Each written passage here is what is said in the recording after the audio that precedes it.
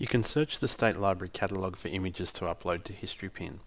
Many of the images in the catalogue are out of copyright and can be used with proper attribution. To search for pictures within the library catalogue, go to slv.vic.gov.au and make sure that the catalogue button is checked. Now enter a search term.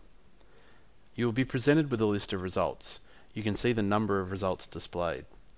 To modify your search to find pictures, use the left-hand facets menu. Under Resource Type, select Pictures. Also remember to select Online Resources to limit your search to digitized items. Thumbnail images will be displayed. Remember to look for images taken from street level if you would like to pin them to Street View. To view a larger image, click View Online.